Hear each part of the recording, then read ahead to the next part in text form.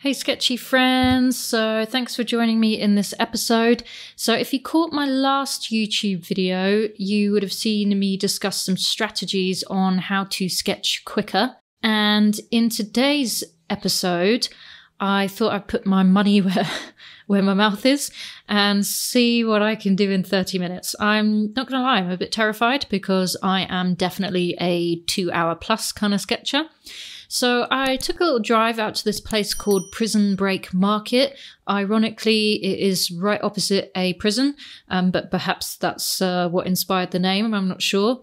So it's got all these cool buildings filled with different foods and crafters selling their wares and craft food, craft alcohol.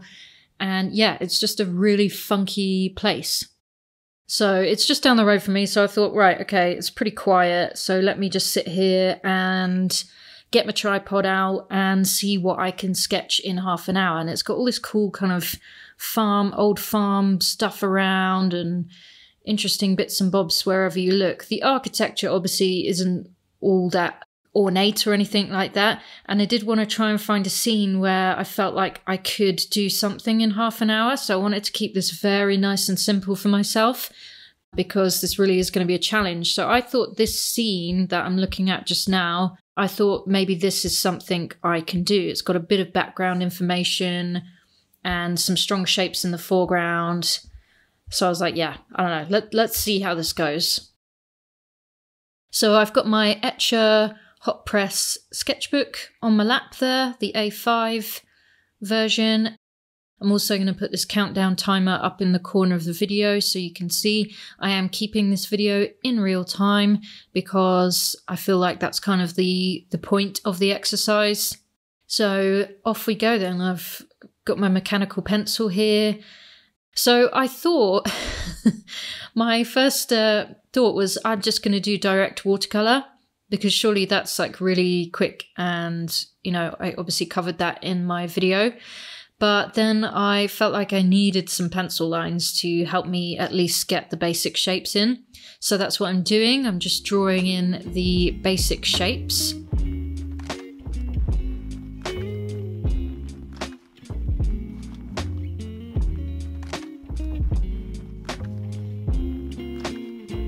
And I really think like simple is key with this kind of thing. If you've only got 30 minutes, you're out, let's say you're on a trip, you're travel sketching, you've got 30 minutes before your friends or your family get bored with you or they want to move on.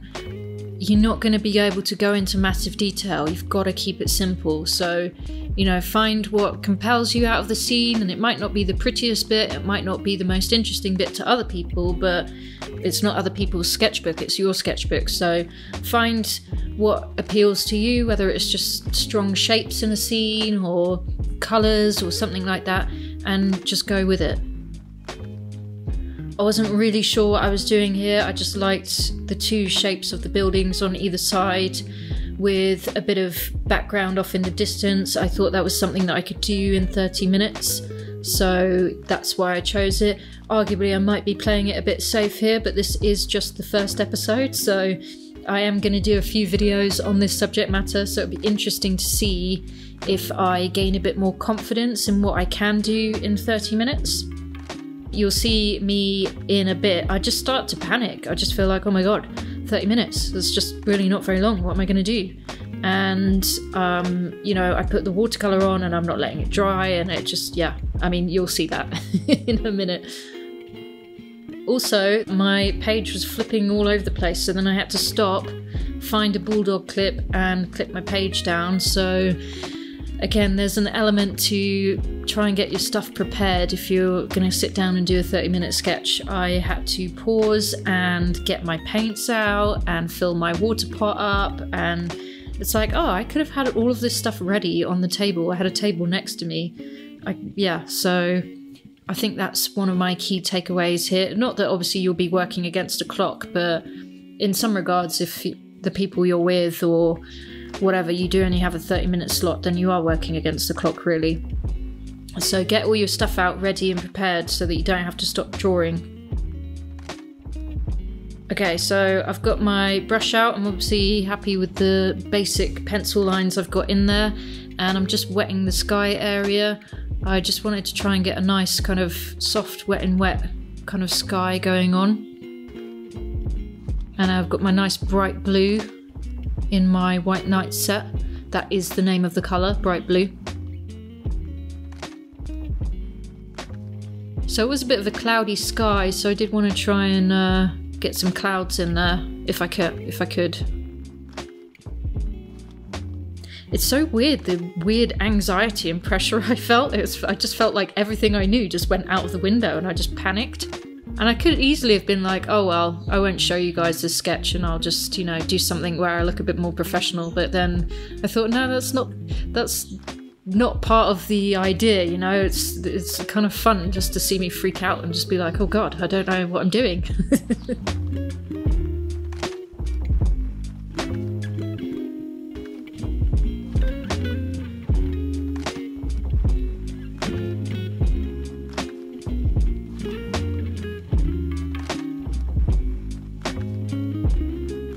So I had this vision in my mind of getting a nice wet and wet background and it all being really soft and lovely and hazy.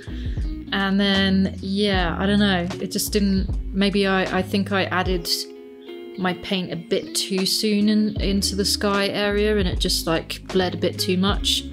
And initially creates a bit of a mess, but actually, eventually I think it looks all right. But I just wanted to get the idea that there was like a skyline back there, because you can actually see across over to the financial district of Johannesburg, to a place called Sandton. And yeah, so I just wanted to get the idea that there was like some buildings back there, but then also there's kind of these like yellowy fields in front of it.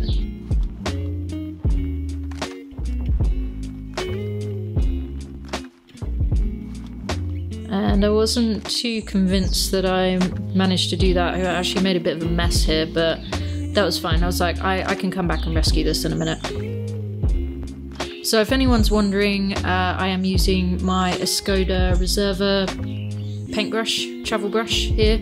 It's the size 10. Again, I just thought, let me come in with a big brush and just fill in these shapes as quickly as possible and see where we are with things.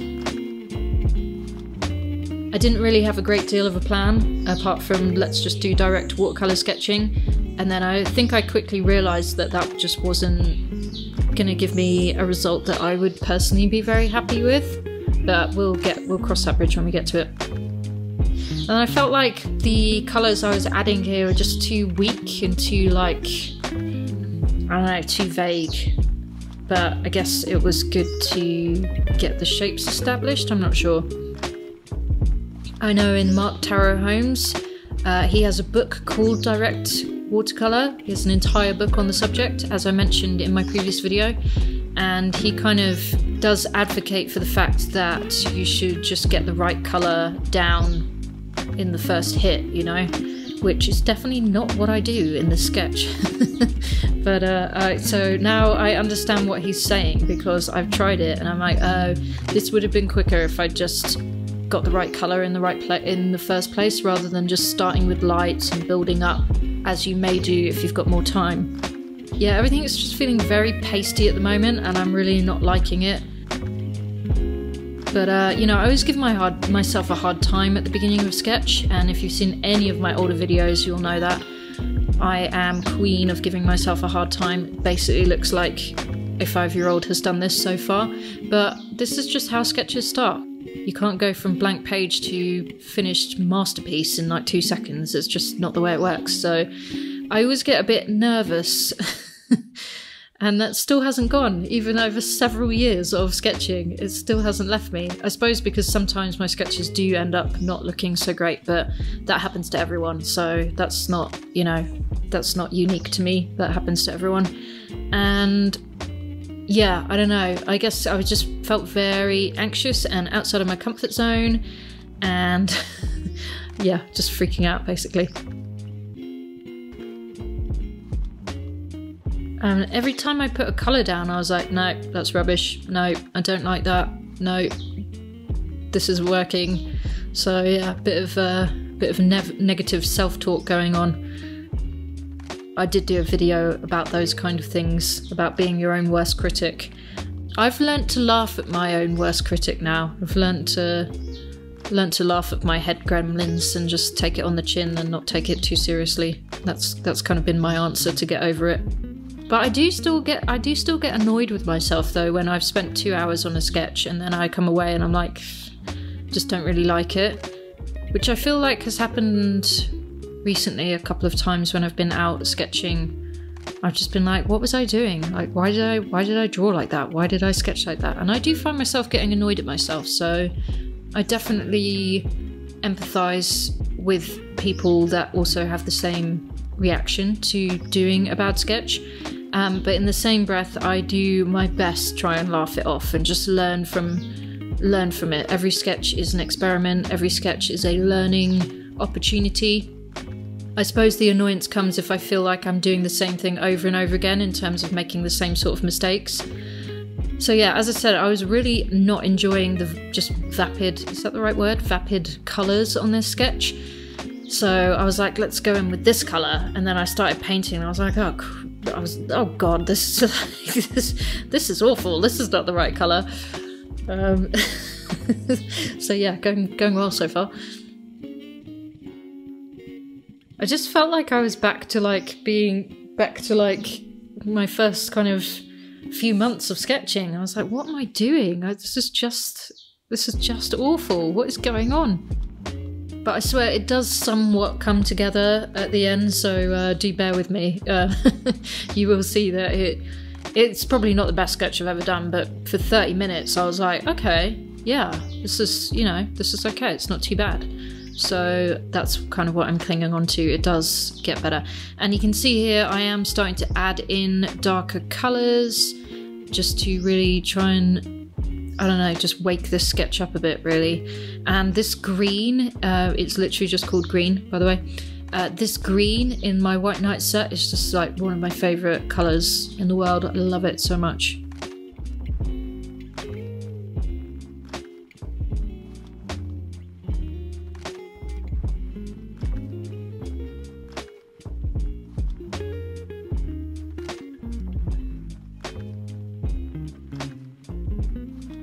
So I'm just going wet and wet here on the grassy section outside the building, just trying to give a bit of visual interest.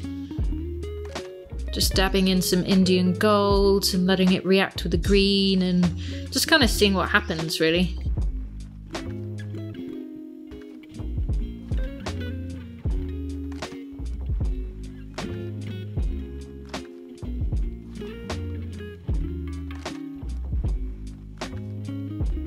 And then also this foreground grass here, I just wanted to make that really dark and like bold. And I definitely realised that I've got some details wrong on the buildings as well, but you know, I was kind of like, oh well, I'll just make my peace with that, it's fine. So this left building as well, just trying to make it a bit more of an interesting colour because what I did before just wasn't great. I think I was just hedging. I was just hedging my bets a bit because I didn't know what I was doing. And at this stage I'm realising like the watercolour is taking a while to dry. It's not very warm and I mean it was a bit windy, but yeah, it just wasn't drying very quickly.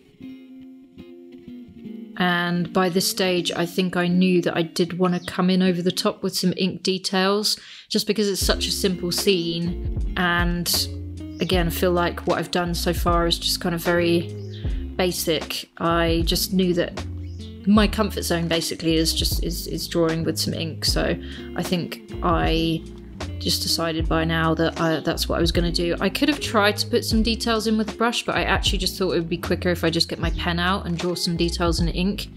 And I'm putting some pink on the ground here. I mean the ground cobbles and stuff are somewhat pinky, and again I just wanted to make it a bit brighter. I'm just really obsessed with bright colours at the moment.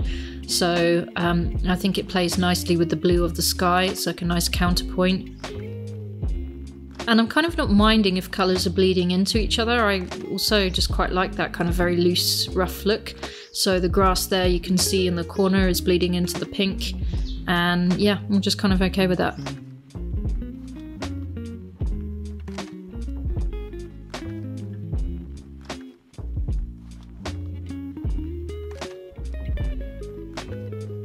And then under the green at the background, there's like this nice orangey kind of wall. So just thought I'd put some paint in there. And I basically think I'm done with the watercolor stage at this point.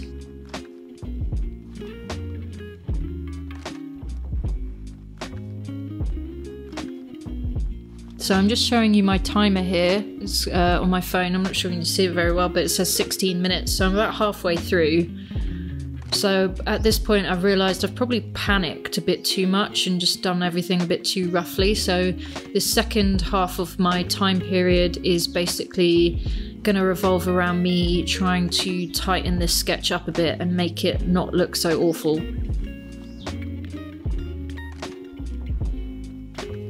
So here we go. So just quickly wanted to show you guys where I'm at.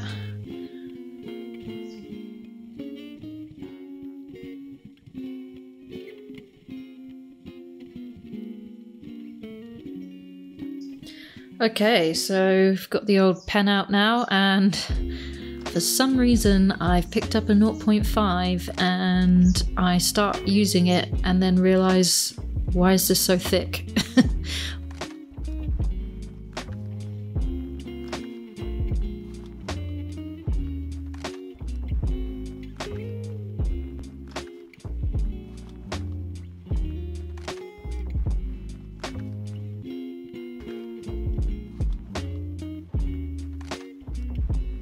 I start drawing things in, which is fine for this bit because I'm drawing the frame for the sign and that is quite thick. But yeah, then I start drawing other things and I'm like, oh, this is, yeah, quite an obnoxiously thick fine liner, which is not going to work for the rest of this sketch, I don't think.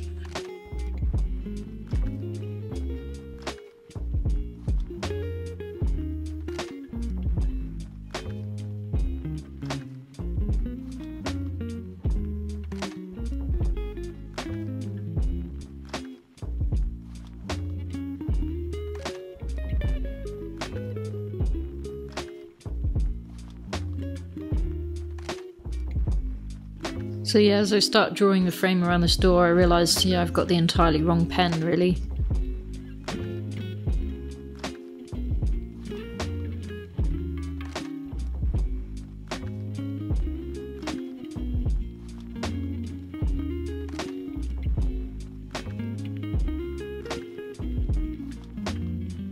So this building I'm drawing here is actually called San Quentin.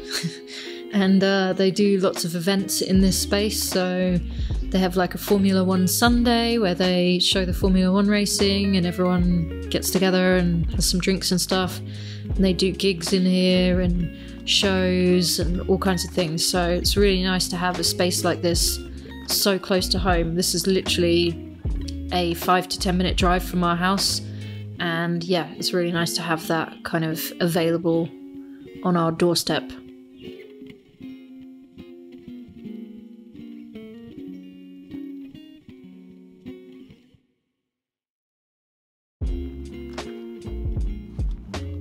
So I'm switching to a thinner pen now.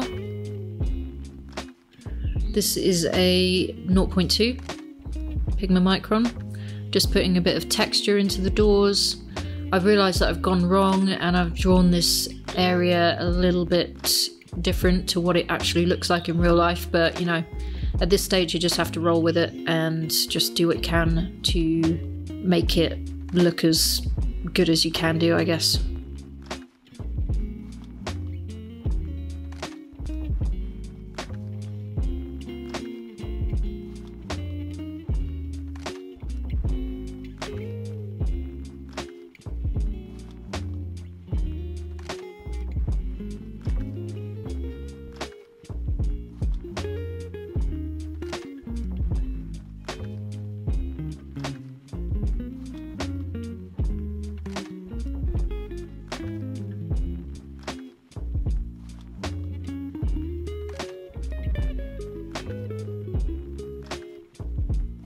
So I'm trying not to be too neat with my pen work, you know, I don't want to like completely precisely outline the shapes of the watercolor.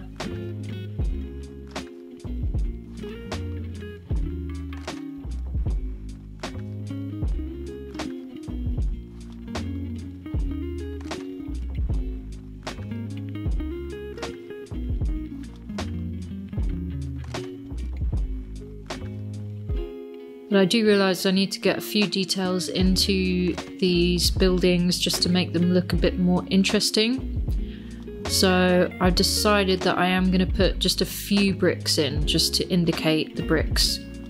Otherwise I feel like it just looks a bit bare.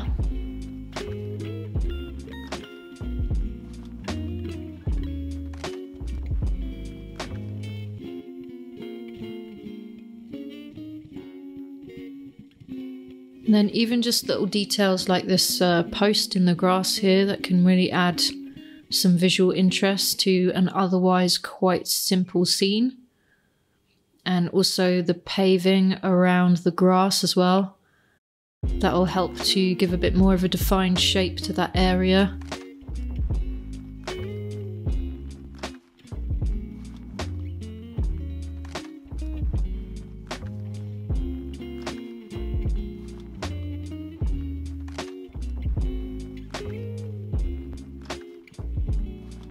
So while I'm doing this, I cannot see my phone, and so I have no idea how I'm doing for time at all.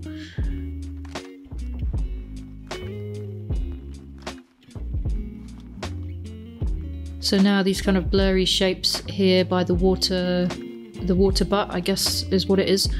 I can just really try and tighten those up with the pen. And I'm flipping my sketchbook around here just so I can draw a bit of a straighter sort of line.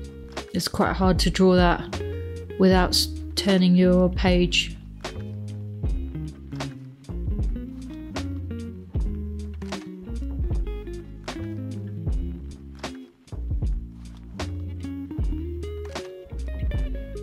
And just doing a few scribbly lines just to indicate a bit of grass texture.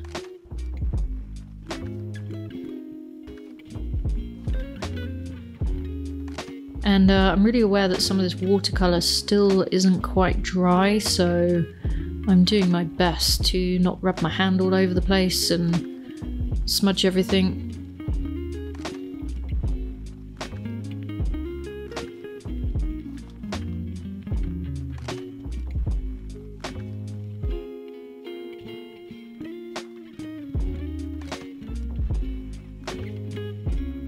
Now I don't want to draw too much in the background there because I really want to make it look like it's off in the distance. So I'm not really going to touch it. So it does look a tiny bit muddy behind the green there, but it almost looks like a cloud actually, I think, rather than the kind of skyline that I was going for. But I was like, that's the least of my problems right now, I'll just leave that alone, I think. It shows that there's a bit of background back there, so I was kind of like, it's okay, I'll just leave it.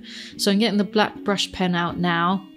To kind of fill in those signs and just any other areas of black that I want to put in. And this is another handy way, I think, to firstly get some nice contrast in, and it saves a lot of time as well just to fill in certain areas just in solid black. It's obviously a very stylistic approach, but it's one that I'm quite a big fan of, to be honest. I like the quite graphic look of you know, filling in windows black, for example, and stuff like that. It's not something I always do, but something like this where I'm on the clock, it's like, right, I don't want to mess around with too many details. I'm just gonna go straight in with the black brush pen and forget like nuances, you know.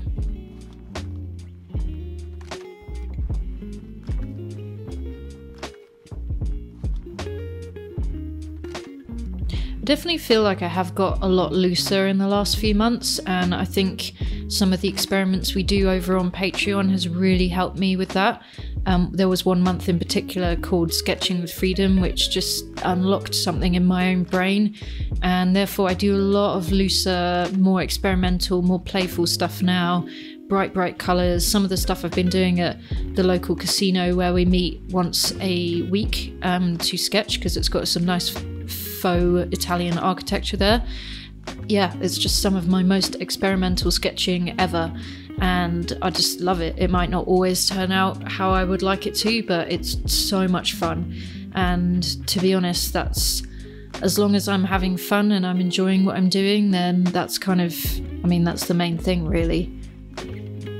You know, I'm not doing these kind of sketches to sell them or hang them on the wall. I'm just recording some memories and just playing with my materials and just seeing what happens. So, you know, that I find that really fun.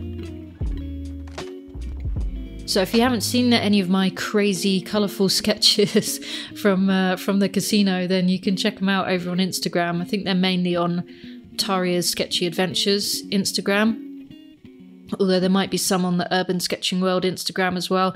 I'm a bit rubbish at social media strategy, quite clearly, because I've now got the 2 Instagram accounts and I use them interchangeably, which is probably not the slickest approach to social media, but never mind. So just go and follow both accounts, it's fine, then you'll never miss anything, it'll be fine. So I've got my flat brush out now. Just thought it might be easier to get some of these, just a few like brick textures in, really. I'm just going in again with a bit of an Indian gold vibe. Even though that first layer, I don't know if you noticed, but that first layer I put down, I was like, oh my god, that's not the right colour, because it was very orangey, it was very bright. Do you see how it's just totally calmed down and it became like quite a nice warm stone colour? So sometimes that happens with watercolour, and you put colour on and you're like, oh my god. Especially the sky as well. If you go back and see initially what the sky looked like when I first put it in, it looked so bright. But now it's dry, it looks like a very reasonable sky colour, basically.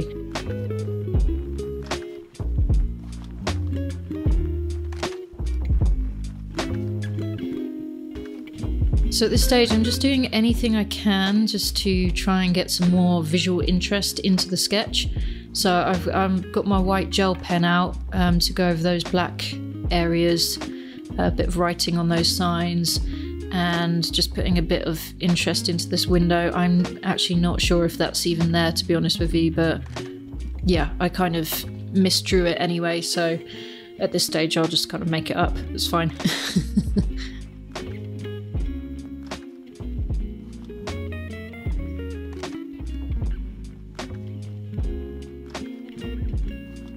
And again, just trying to get a bit more texture into the flat areas of colour that I've got, just to make it look a bit more interesting. And now I've got my Faber-Castell Pit Artist pen. So you can see how, you know, from my video on strategies on how to sketch quickly, I'm basically ignoring it. And just doing whatever I want. So that wasn't quite the aim, to be honest. So I did my strategy coming into this was to use the direct watercolor sketching situation. So you can see now we're at the 3-minute 45-second mark. I was going to use that, and then I started with that and it wasn't going well, basically. Maybe just the scene I chose, or the fact that I'm just completely inexperienced with that method of sketching. But it was nice to start with the blocks of watercolour and then draw over the top, so I do recommend trying that out. I think that is a really nice strategy. And it's a bit less overwhelming than just thinking, oh my god, I can only use watercolour to sketch this scene. So yeah, as you saw, I just put in some very basic big shapes in the pencil just to mark the areas, and I know even Mark Terra Holmes does that sometimes with his direct watercolour. He will still put some pencil lines in just to make sure everything is where it should be. And then yeah, just put the basic tones of watercolour down, wait for it to dry, preferably, and then go in with some pen. So I think that's kind of worked out okay. I know that I've got about 3 minutes left, and I'm sort of looking at it and like, I don't really know what to do, to be honest. I mean, it is what it is at this stage. So I'm just putting a few hints of purple underneath those paving stones, or that curb that's going around the grassy area there, just trying to anchor it into the ground a bit more. Little touches like this can actually add a surprising amount of, I don't think realism is the word that I'm looking for, but that makes it look a bit more convincing, adding just some tiny little shadow areas. And do you know what, guys, you know, obviously it's not as good as a sketch that I might be able to do in 2 hours, but I don't hate it, and I thought I was going to, and I thought this was going to be a complete waste of time, and I was going to scrap everything and just start again afresh, you know, that I wouldn't use this video because I just felt like it was going so badly. But actually, you know, it is a simple sketch, but this is totally achievable to do, you know, if you were traveling or on holiday. just to capture a little simple scene like this, a little memory of where you were, what you were up to, and it took half an hour. And I think that's okay, you know?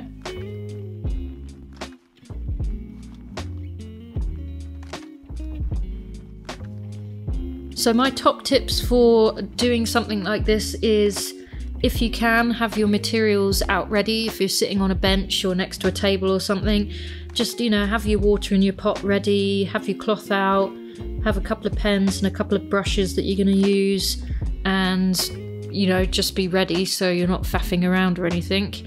And you can use your phone to set up the scene if you want. That's always a good way to find the edges of a scene so that you know what you're sketching and perhaps what composition you're after.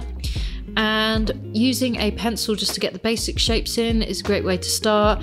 And as I said, putting in those base colours of watercolour and then sketching on top is actually quite an effective method. And I do have a few other videos showing that kind of method, but nothing that's like this, where it's literally is 30 minutes and we're done. So I hope this can show you what is achievable in 30 minutes. You know, this is obviously my style, it's my comfort zone. I could do better than this probably, but if I only had 30 minutes and then we're moving on, I'd be quite happy that I have something like this in my sketchbook. Okay guys, that's the 30 minutes up. I don't hate it, so I'm gonna say that's a win in my book. And, you know, it's a very simple scene, but I just wanted to start off with something quite easy or not too crazy to start off with and see, you know, what we could do. So I'm hoping in the next episode, obviously I'll go somewhere different. We don't have an overwhelming amount of architecture here to sketch, but I'll find something hopefully interesting to show you guys, and let's see. I'll have every intention of using a different strategy for the next sketch, but I might panic and it might go out the window, but let's see what happens. So thanks for joining me for this episode. I hope it was fun to watch, and I'll catch you in the next one.